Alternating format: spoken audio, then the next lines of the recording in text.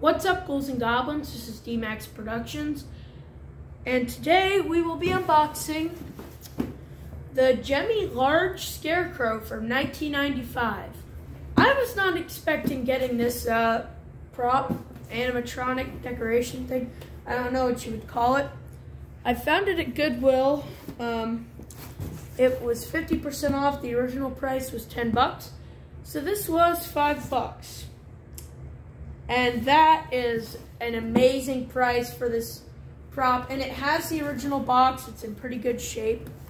Here's the readings at the bottom.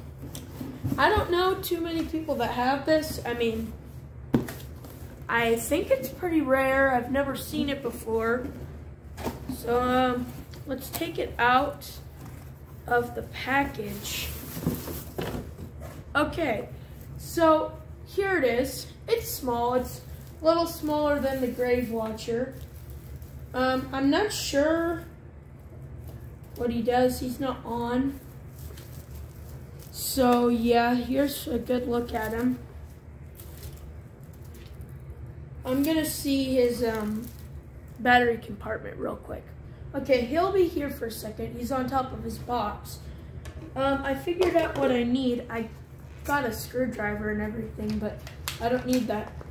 He needs 3 AA batteries. Hopefully he's not corroded. I have some Gemmy stuff that is corroded, and it sucks. Let me see. So, my dog is, if you hear the clip clops, that's what it is. She's just walking around. Let me see. So, I'll put the cover on it. Let's see. I don't have many of these Gemmy, quote-unquote, large characters.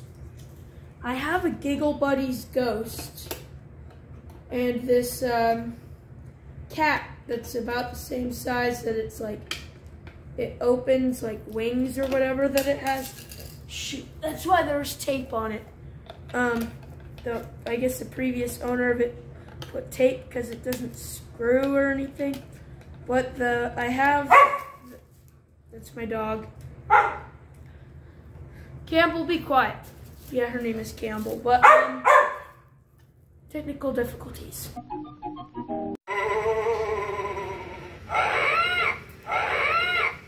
Stay away! Stay away!